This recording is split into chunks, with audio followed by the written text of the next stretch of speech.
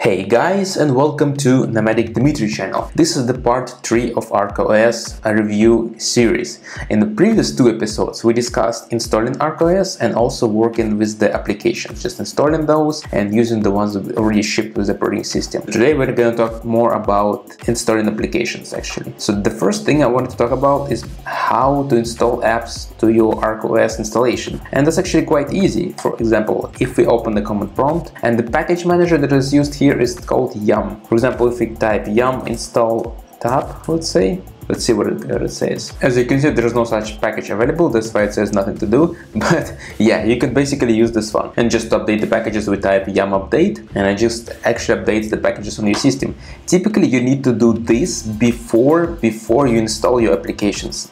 Like, for example, you need some kind of dependencies before you install applications, and then you just copy the files. So typically, yum is a great package manager to be able to install those packages. So as you can see, there's nothing to do. Okay, and what version of yum we're running? Basically, this one is 3.4.3, which is like quite old, but I guess this is fine for ArcaOS. The whole system is not that new. Guys, yum is actually the way to install apps on your system. And typically, yes, you need to use it for installing specific dependencies. For example, I don't know, Python or something. You can install those using the yum command. Really modern way of installing applications here. How about some common packages? Well, for example, that's gonna be this one, wget. And as you can see, it's already installed, it has latest version. So basically, that's how we install the apps. Let's talk about other methods. For example, I have this file manager installed right here. We're gonna launch this one. So fm2, how about we launch this one? And this is my installation folder. This is my actually downloads folder from the Firefox, guys. It's just some stuff I downloaded, and how about we talk about those. The main and preferred method of installing applications is using the warp-in package manager, and it's actually installation manager. So you just launch this one, and this is basically the way of installing apps right here. It actually copies all the files, it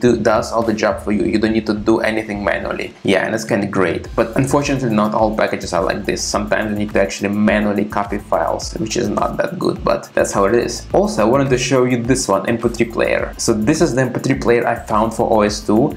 It's not ideal one, but if you launch this one, basically this is how it works. You just navigate it like this. Okay, let's go to home, downloads, and then, for example, this MP3 file. Well, unfortunately, it doesn't work because there's no audio device installed for this. That's why it doesn't work, but this is just give you some idea of what kind of MP3 players you can use for the OS2. I mean, this is not the great one, but this one is a good one, VLC. And everybody knows what VLC is, right, guys? So basically, you can play your video files and you can also play your audio files. And what version actually is this one? This one is 3.0. Perfectly usable, and you can still play all your video files and audio files, which is great. Nemo, I think it's just like a file browser or something. Captain Nemo is just a file browser for your system, and you can see, guys, you can also explore it like this. Typical like DOS Navigator kind of stuff. I don't know, DOS Navigator, File Manager, or like any kind of file manager you can find. You can read files like this. I mean, nothing special, but at the same time just gives you perspective. So guys, we talked about preferred ways of installing the packages and applications to your system, but sometimes it's not available. Sometimes you actually need to do it all manually. For example, in this case of VLC,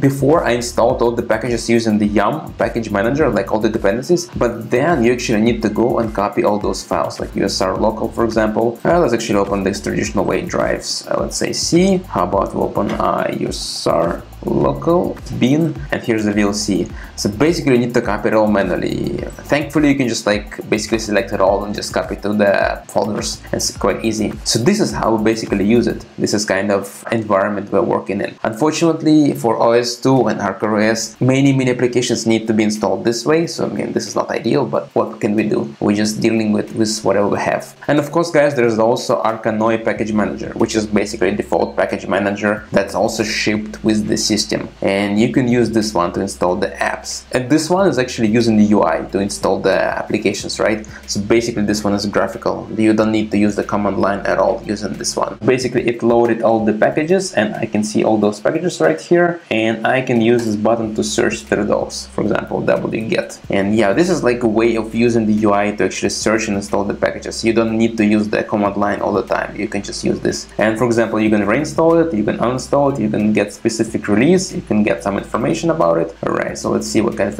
information we can get from this one. And it basically gives you some information about the version and all that. So you can either use this graphical way of installing packages, you can use Yum, you can just manually copy files. So there are many methods. Thank you guys for watching this video. I hope it was useful, interesting, and see you soon. Yeah, there'll be more videos. I'm actually exploring the ArcaOS myself. There is still stuff I need to learn. I mean, there are many things that are confusing here, not working right, and I'm planning to install it on an actual laptop and see how it works, because right now it's a virtual machine, it's not ideal, but let's see how it works in the future.